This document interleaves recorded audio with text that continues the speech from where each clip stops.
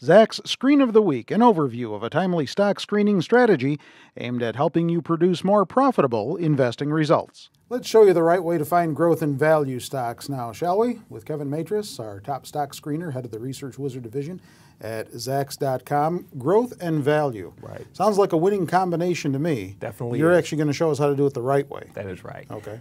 Yeah, growth and value, it is a winning combination, especially now with growth rates being kind of subdued and valuations getting increasingly higher. Well, the kind of companies that produce these characteristics or that have these characteristics are still out there. Yeah. They just have to be found. Right. There's plenty of these companies around, but it is kind of getting harder to find companies that fit squarely into both of those categories simultaneously.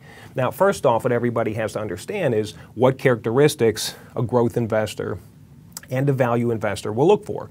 So a growth investor, he tries to focus in on companies with big earnings growth, of course.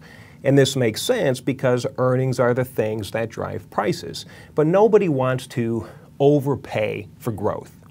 When you're looking at value, a lot of value investors, they'll kind of focus in on low PE ratios, low multiples, and this kind of thing. But a lot of these companies will have low PE ratios because they don't really have any real growth to speak of, so they lack earnings power. Problem is, when you're looking at these companies with excessively low PEs, people are unwilling to pay up for them because there's nothing really to pay up for.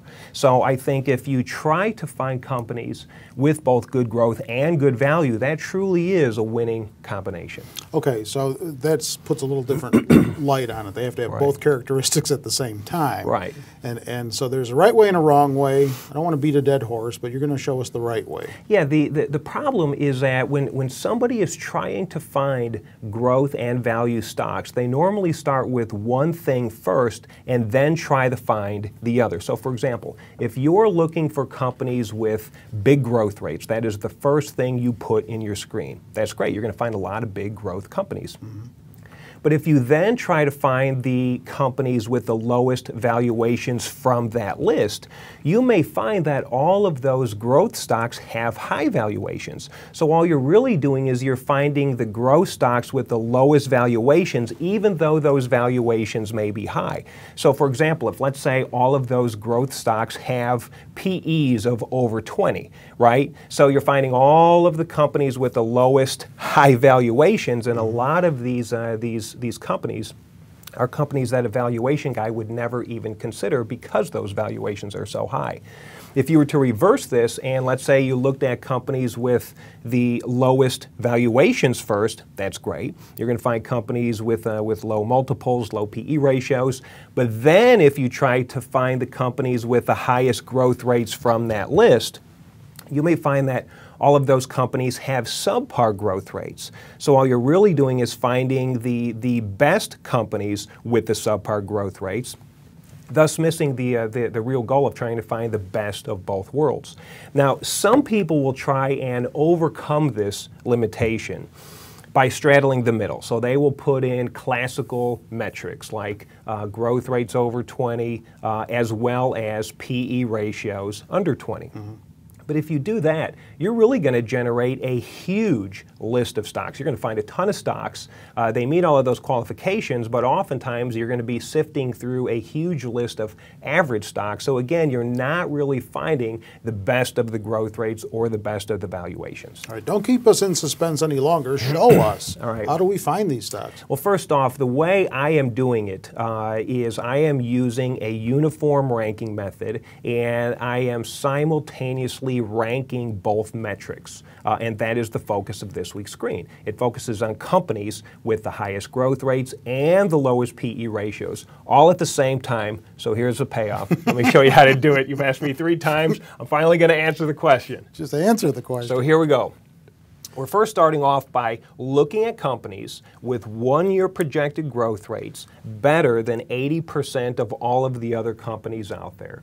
And the way we are doing this is we are using a uniform rank of 1 through 99, 99 being the best growth rates, and I screen for stocks ranked 80 or better. Once again, meaning they are better than 80% of all of the other companies out there in terms of growth rates. All right.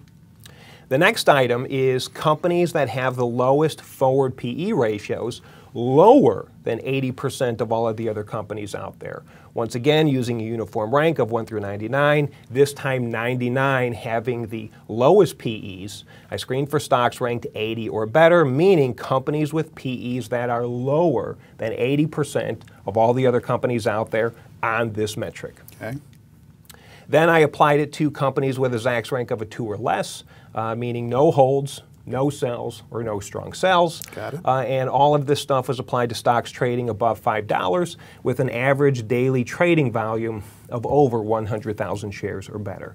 So with this screen, we are not starting with one and then trying to find the other. We are looking for things that truly, truly, truly are the best on both of these metrics, because essentially I am demanding they have to be better than 80% of all the other companies on the growth rates, while also being better than 80% of all the other companies on this valuation metric as well. And that's how you're really going to find the best of both worlds. Now let me say this too. It's a very cool item to use. I did this with the Research Wizard, so if you are trying to do this at home with the Research Wizard, I would say go to the printed article. I have a screenshot to see how to set this up. Also, too, this particular screen comes preloaded with the Research Wizard, so if you don't even want to have to bother setting it up, all you have to do is point and click, and boom, you'll be able to access the screen and get all the stocks. All right. Get a couple of stocks out here, 5 as a matter of fact, that came through the screen. Got 5 stocks. I think there was about, I think there was like 15 or 16 stocks that came through the screen, but yeah, here's 5 of them. You got Chicago Bridge and Iron, HealthSpring, Superior Energy, Trinity Industries, and Worldwide Acceptance. And again, all of these companies are proving to be in the top percentile on both of these categories. They all have a fantastic Zacks rank, and these are definitely companies to consider. Do you own any of them? I have Chicago Bridge and Iron and Worldwide Acceptance. Okay. For a change. He's got a couple. Get over to Zacks.com's homepage and check out the printed version of this week's Screen of the Week, especially if you want to delve into this a little bit deeper, look at that screenshot that Kevin talked about, and just take it a little bit more of a step-by-step basis for you. Sometimes it has a little different impact when you see it printed right in front of you. And if you want to find out more about the Research Wizard, all you need to do is go to Zacks.com/Research Wizard. With Kevin Matras and the Screen of the Week, I'm Terry Ruffalo.